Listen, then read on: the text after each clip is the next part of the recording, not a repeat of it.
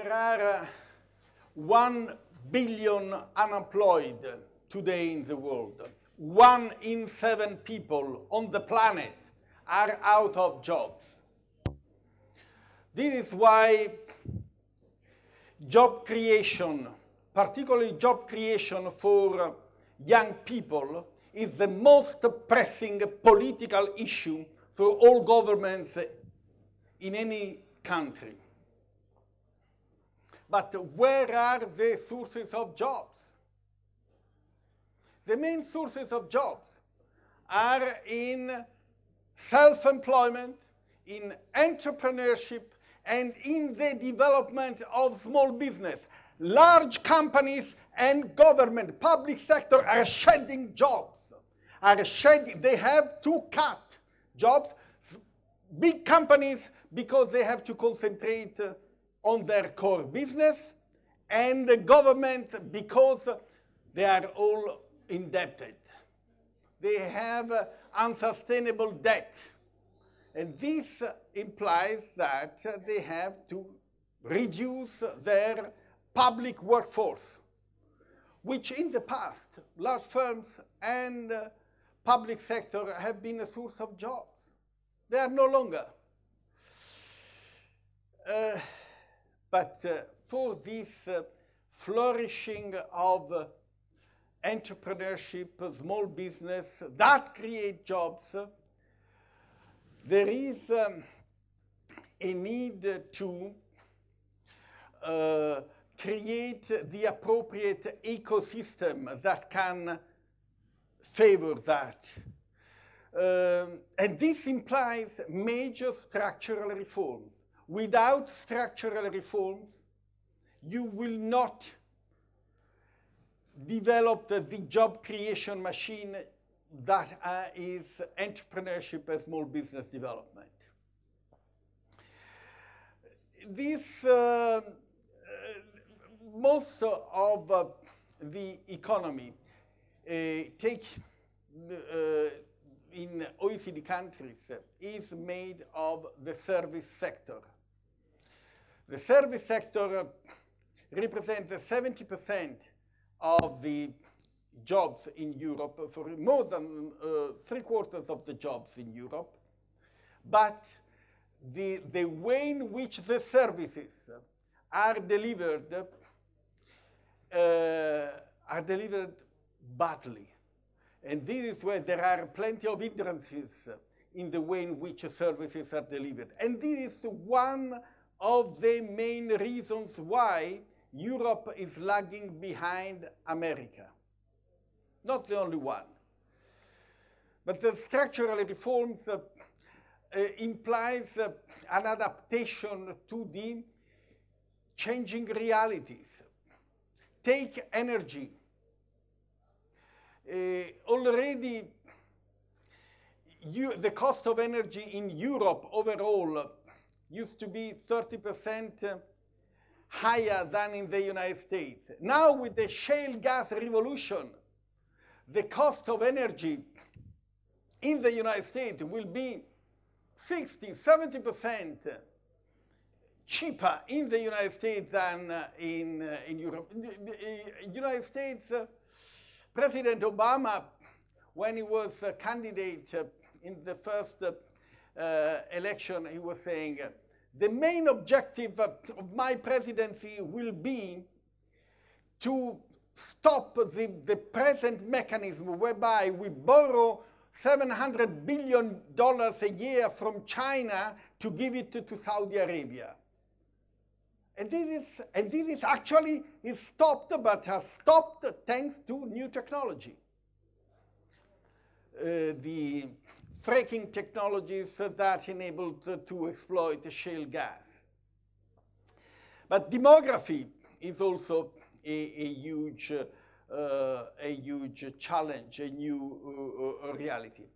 But in the service sector, tourism, travel, and leisure represents a big chunk of the service sector and the most dynamic. In the United States and Europe, about 1/3 of new jobs are generated in the tourism, travel, and leisure and entertainment sector. This is why it's important what my colleague Alain Dupeyrat said about the creative industries.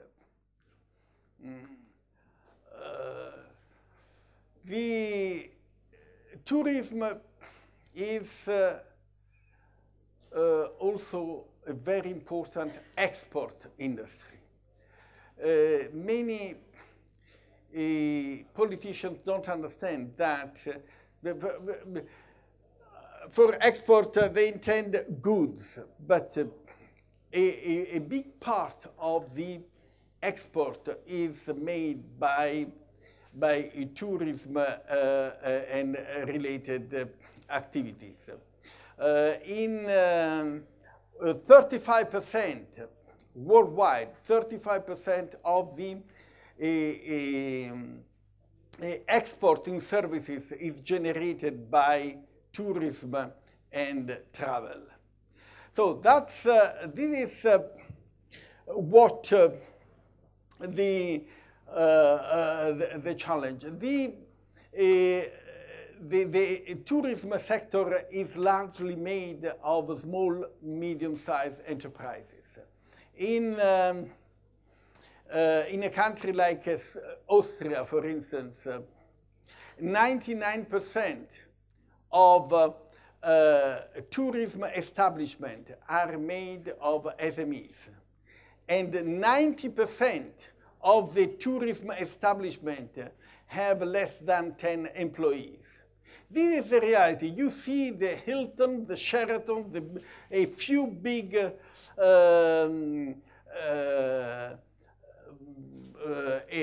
industries, companies, but the reality is that one of the major shifts in the tourism sector is the fact that over the last 20 years, 40% of the hotels in the United States have been taken over by Indians, and Indians from just one region, from one state, Gujarat. So the Gujarati, the Patels have taken all the motels, all the small hotels. 40% of the hotels in America today is in the hands of Indians.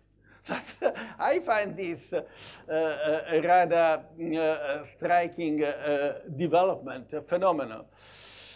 This is why we think that the tourism sector is a sector that has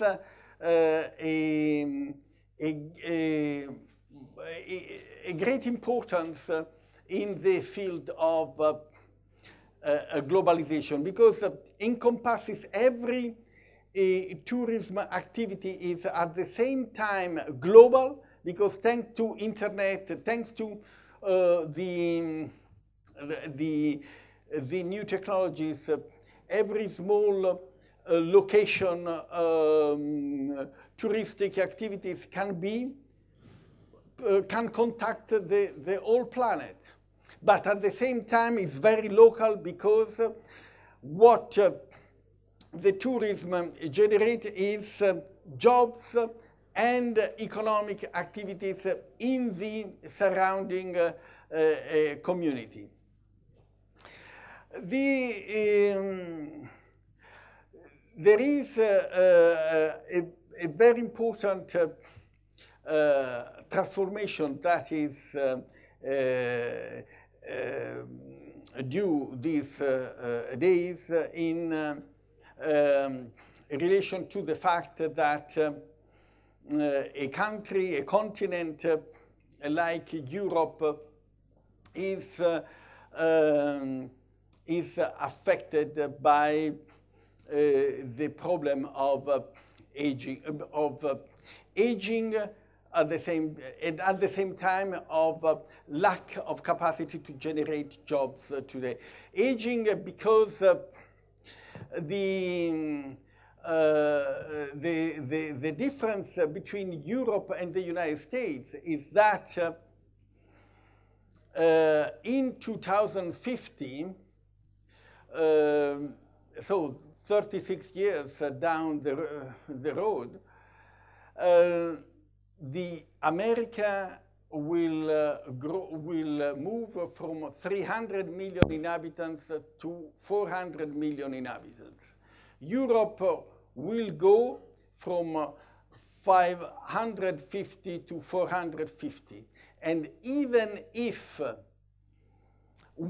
Europe would attract, I doubt, with the mood in Europe, attract, but would need, attract 100 million immigrants over the next 36 years, the situation would not change much. The ratio between pensioner to worker will, which is today 1 to 4, will 1 to 4 will be reduced to 1 to 2 and will be unsustainable. So that's while today in Europe there is the need for the lack of jobs. In the future there will be a shortage of jobs. This is why it's urgent for Europe to put as many people as possible into work, and particularly women. You know that it has been calculated that over the last 30 years, the massive entry of women in the labor market in the United States and in entrepreneurship, because in the United States, 1 in 3 new businesses generated, created by women, have contributed to 20% of the economic growth in the United States. So this is also an area in which Europe is lagging behind. But we see that immigrant entrepreneurship is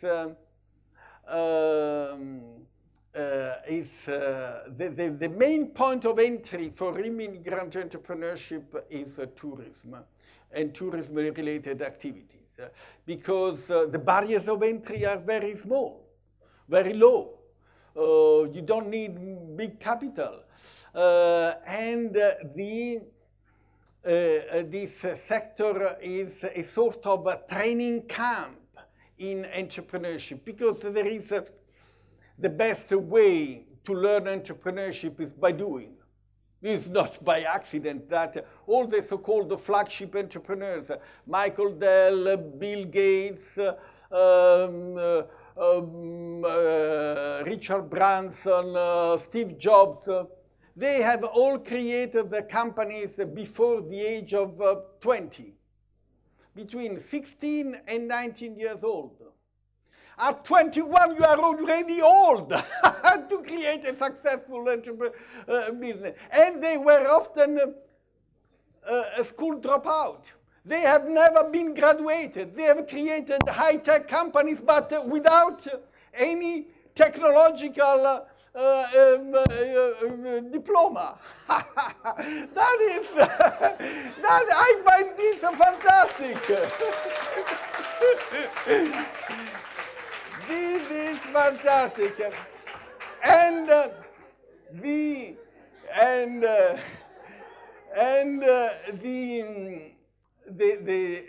what research has shown that in Europe, but not only in Europe, you see the Obst and Gemüse, the Turkish Obst and Gemüse, the My Beautiful Laundrette in Londres by the Pakistani, the l'Arabe du Coin à Paris. Everywhere you see that the immigrants are more prone to engage into self-employment because they are more resilient and they are capable to face better difficult circumstances. And they are able to move then from tourism-related business activity to other business activity. And at the end of the day, entrepreneurship is the best way to build an inclusive society. And this is why we say that entrepreneurship is a business for all, and it's a way to make a more inclusive and cohesive society in all over the world, in every country. That's it. Thank you.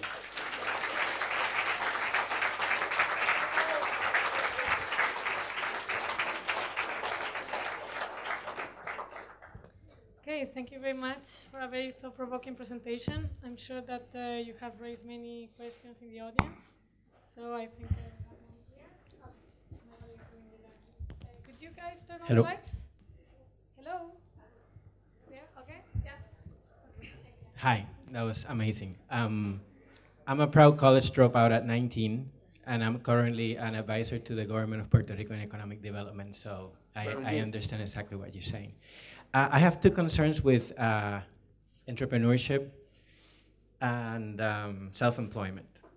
And I'm dealing with that issue right now because in our statistics of employment, and actually I was in a meeting with the Berlin government on Monday, and they have the same issue.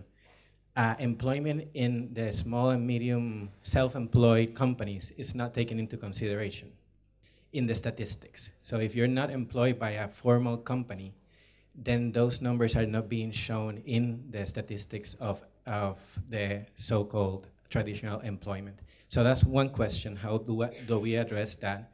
When I talked to Ingrid Vita at the Project Zukunft in the Berlin, they said that they're working on some matrix to do that, but they're very informal, but they are very aware of it.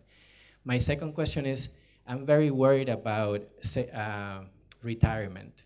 Because if you're self-employed, most of the time you're not thinking of putting money away, you're not thinking of, you don't have a pension plan.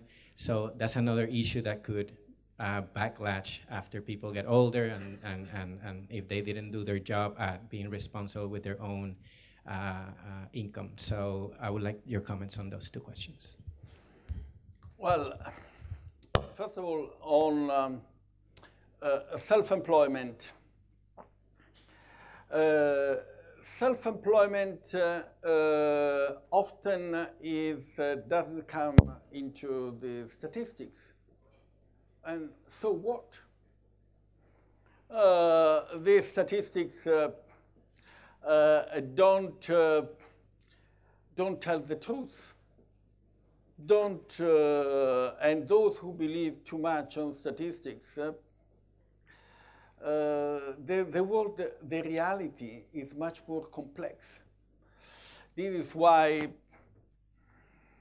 econometrics, mathematics, economics has proven all its limits with the current crisis. Nobody saw with all the equations, because, and this is why also the OECD has made its mea culpa, because how it works, the statistics, the forecast, economic forecast, you take the past trend and you extrapolate, and you take two fixed points, the price of dollar and the price of oil. If there is a change in one of these prices, everything goes wrong. So, and in any case, it's an extrapolation of past tendencies. But the life, the reality changes. And this is why you have to take everything with a pinch of salt. Then self-employment is very important.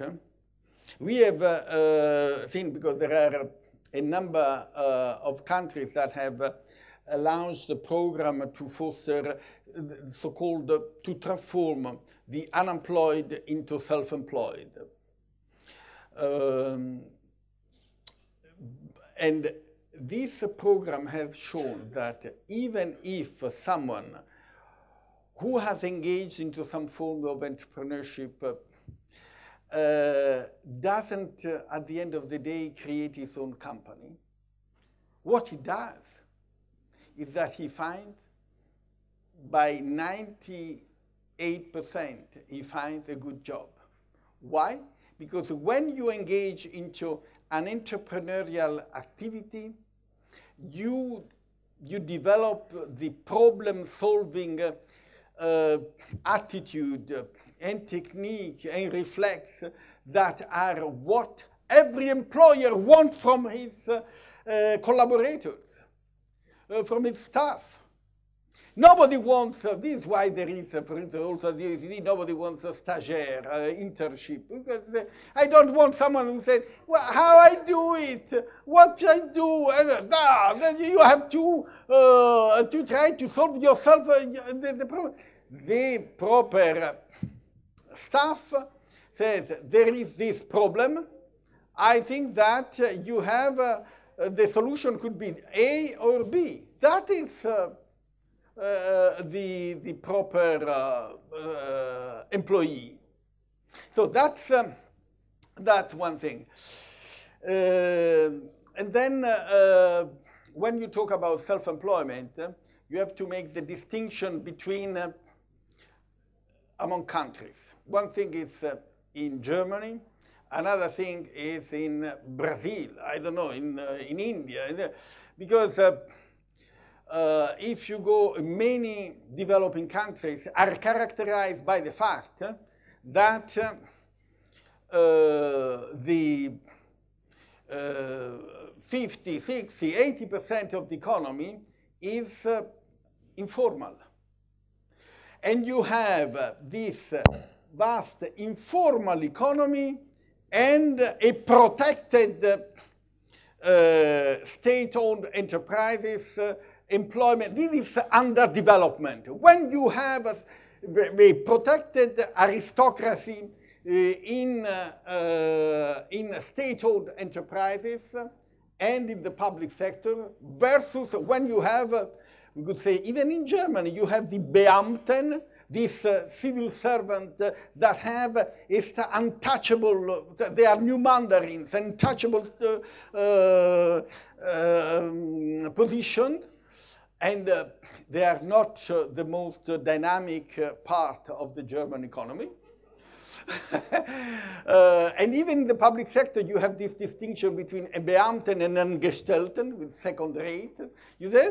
And then there is the private sector. The private sector, the Mittelstand, they are those who generate the wealth of and the employment. So this, the other question was? That's fine? Okay.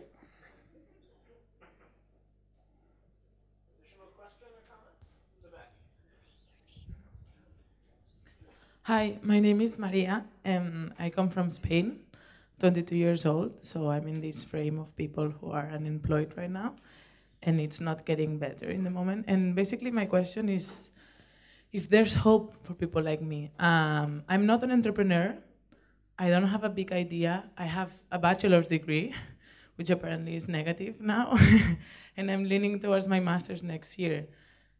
And I don't think I'm gonna find a job in Spain in the near future. I mean, I've given up on this idea, but I would like to go back one day and maybe.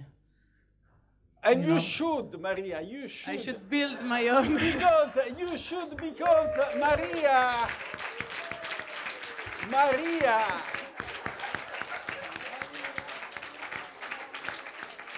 Maria, you are wrong. You are wrong. Thanks God you are wrong. You are wrong because last year Spain came out of recession. For the first time since 1986, Spain had a surplus in the balance of payment, thanks to the fact that 2013 has been a record year for Spanish tourism with 60.6 million visitors. That has in Spain, tourism represents 10% of GDP and 10% of employment. In the Balear and Canary Islands, it represents 30% of employment and GDP.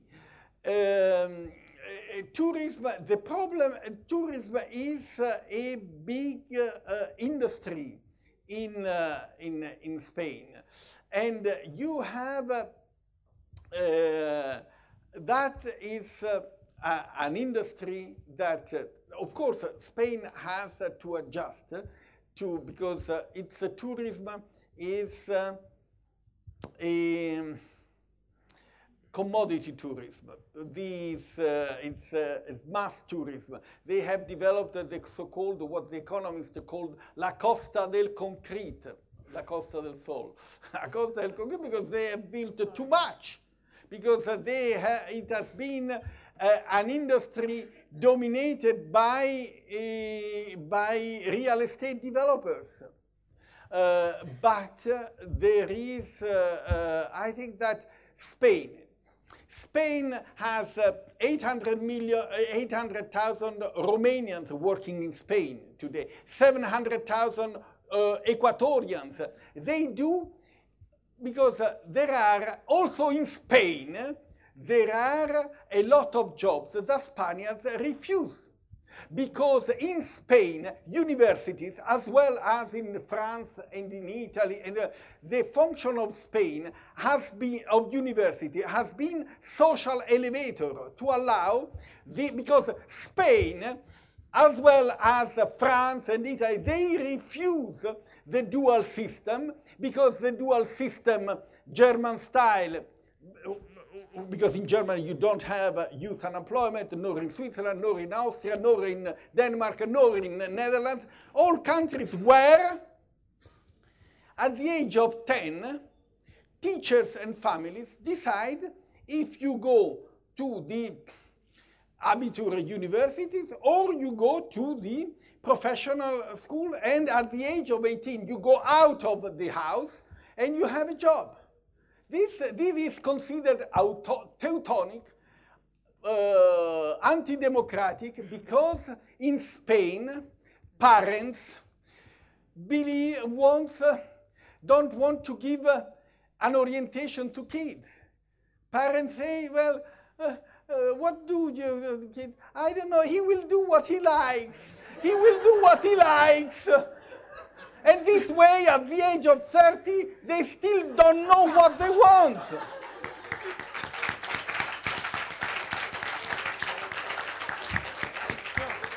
So the problem of unemployment in Spain is largely, I consider it's generated partly by the culture of Dr. Spock and Sigmund Freud that have induced this tender attitude whereby parents want to be friends with the kids and want to give up the function of parents. And that is the result. But in any case, Maria, trust me, Spain is a fantastic country. There are a lot of people, I know plenty of Italians that have found a job and they moved to Spain, still today. You can't believe it. I can give you the name and addresses.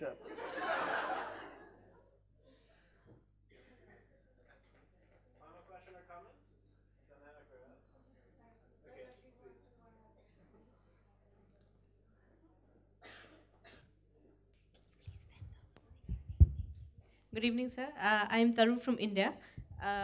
Do you think that moreover Europe is tending towards entrepreneurship, SMEs and tourism because they need to generate jobs, or is it a long-term model for sustainable development for them? Or to create jobs, or to create jobs because it is the need of the day today, or is it a long-term development model that they're working on that these sectors can be sustainable and strong to support the economy in future as well? both things. I think that in any case, there is people that used to go to a business school and they wanted, because they wanted to become managers of big companies. Big companies need less and less these sort of skills. There is the way to respond to the need for a job is is in entrepreneurship. A lot of people, because entrepreneurship is something that has to be taught more in not in business schools, but in scientific and in any other profession. Because if you are study architecture, veterinary, you have to become your own entrepreneur. If you are an artist, look at take an artist today. An artist has to be its own promoter, entrepreneur. That if you do not invent yourself, you not you don't try to invent yourself.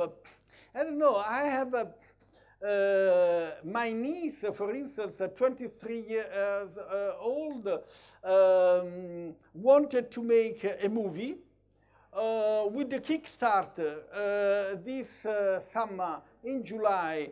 She put it on with the crowdfunding. She raised in 10 days the £15,000 she needed to do. She works for the BBC. To do this film, and she sold it to the BBC. So that's but you have to invent yourself. I think that that is this widespread, the flourishing of new ideas. Maria, I don't like when you say I'm not an entrepreneur, I'm not, I'm finishing, because you still think with the logic of the time of study and the time of work. I'm now doing my master or my PhD and so on, and you end up, you want to do a PhD and you end up as an unemployed academic, what it is called, because I was recently in Norway and I discovered that there are 8,000 PhDs unemployed because the market don't need all those 30 years old academic PhDs. The point is that in the Netherlands, for instance, that has one of the lowest youth unemployment rate in Europe, I discovered that 65% of youngsters at the age of 14 during summer don't go to holidays. They have a work experience. But often even in the third sector, in the non-profit voluntary sector. But that gives you this, the same self-employment attitudes that are much wanted by any employer. So we are in the world in which we have to study and work all the time. This is why I say that universities are outmoded, out of universities, the way as factories of diplomas, don't make sense anymore. If you, Thomas Friedman described the new model of university, the University Ben Gurion in the Negev, as in Israel, as the oil well of Israel, because it's a new model of university whereby it's not like in the old industrial society university, where you had on one side you have the faculty of medicine, then the faculty of architecture, then economics, and so there are all together all the disciplines, professors and students. And from this encounter and clash between different cultures and different disciplines, you had a great variety of new innovations, even military innovation. But Israel has become #1 in the world on patents for medical devices, for instance. And you know, Israel, 7 million inhabitants, has more high-tech companies listed on the NASDAQ, the high-tech stock market in New York, than whole of Europe of 500 million inhabitants. Israel, 7 million, has more companies.